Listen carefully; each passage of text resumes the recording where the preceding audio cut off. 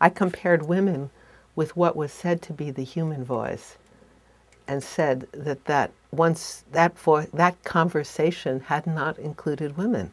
And it's hard now to remember that that was something that happened.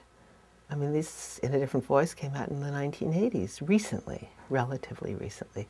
It's like people didn't know there were no women in the studies of how to treat heart attacks or in the medical. As graduate students, we were told, don't put women in your studies because it will just mess up your results.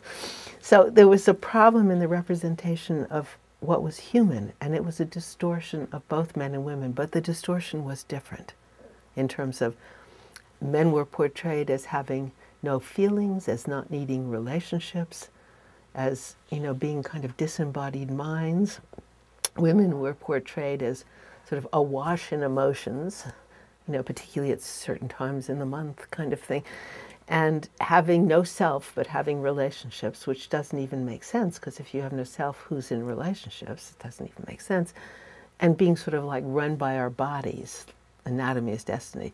And that's a distortion of both. That's what my work was about. This whole paradigm is distorting our understanding of ourselves.